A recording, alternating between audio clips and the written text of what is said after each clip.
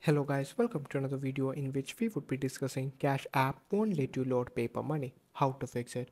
Are you having trouble that you're unable to load paper money using Cash App? Don't worry, in this video we'll help you find a solution for it.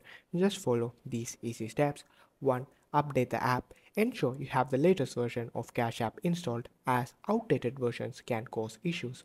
After that, verify your account. Make sure your account is fully verified by providing necessary information.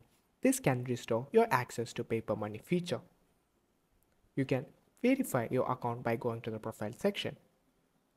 Then clear cache and restart. Clear the app cache and restart your iPhone to resolve temporary glitches. To clear the cache, go to settings, scroll down till you see apps, and then search for cache app. Then click on Advanced and turn on Erase App Data on next launch. Now to restart your device, press the volume up button and the volume down button, then the side button until you see the Apple logo appear. Lastly, contact support. If the issue persists, reach out to Cash App support for further assistance.